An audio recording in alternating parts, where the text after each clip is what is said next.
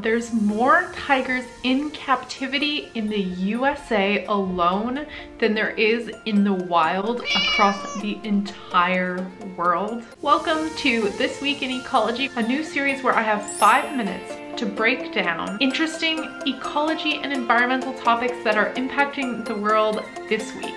So today's topic was inspired by breaking news coming out of Vancouver, British Columbia, where a man was just fined $18,000 for smuggling 19 turtles into Canada. 6 of those are considered endangered. Is having a wild animal as a pet bad? What if I really want to snuggle with a puma?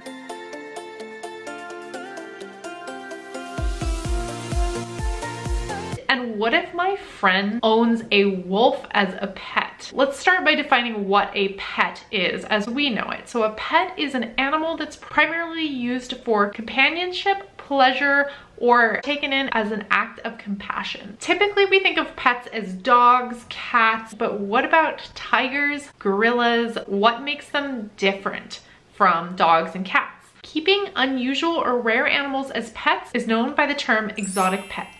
Some unincorporated municipalities in the United States, you can actually find that there is a tiger or a gorilla in your backyard that your neighbor is able to keep with a simple permit you apply for online. Let's talk about how having a wild animal as a pet impacts the animal itself, the public, the environment, and funds the illegal wildlife trade. How can having a monkey as a pet actually fund cartels? Yeah, that's right. Poaching is seen as pretty universally bad across the Western world. However, the illegal wildlife trade also is not just ivory. The illegal wildlife trade generates about $20 billion annually. And that's just behind drugs, guns, and human trafficking. Many of these tigers do not come from homes where they're loved and cared for. Unfortunately, a lot of these animals are smuggled through suitcases, through basketballs, through hidden compartments in people's pants, or captive bred in less than ideal condition. Buying exotic animals internationally can often actually support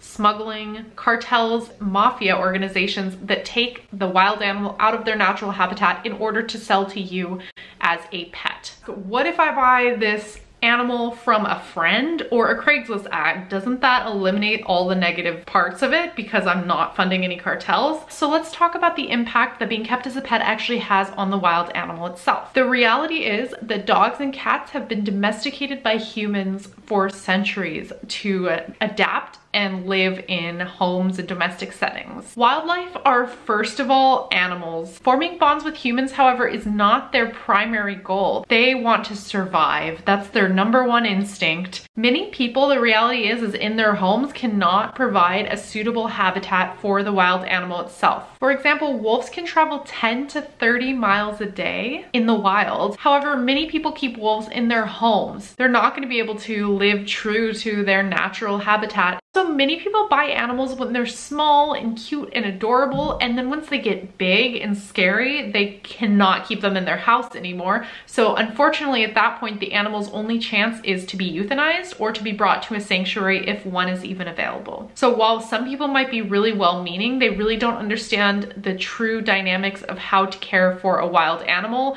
You might have all the best intentions to provide a good home for this animal. However, unless you're fully trained in how to care for an animal like this, oftentimes it's going to result in the animal being harmed in your care. The horrifying story that comes to mind first is the tragedy that came out of the Zanesville Zoo escape. So a man in Ohio owned a backyard zoo. And I just saw a wolf.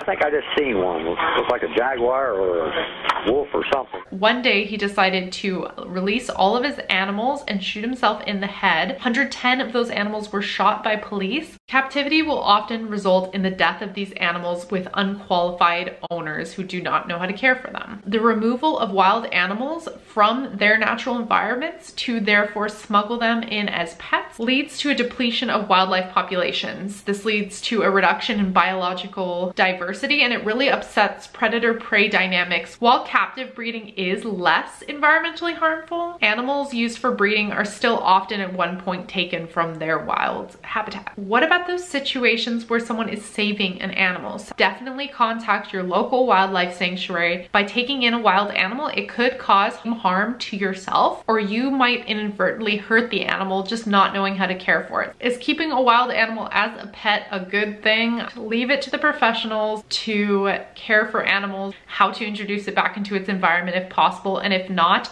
work within a sanctuary setting to actually provide it the habitat and the care it needs to live out the rest of its life. If you have more ideas on this week in ecology topics, feel free to let me know in a comment down below or DM me on Instagram at veganbelow0. If you're interested in learning more about being a wildlife biologist, how you can get into this career field, and what a day in my life is like, click the subscribe button down below and watch these next videos to learn more.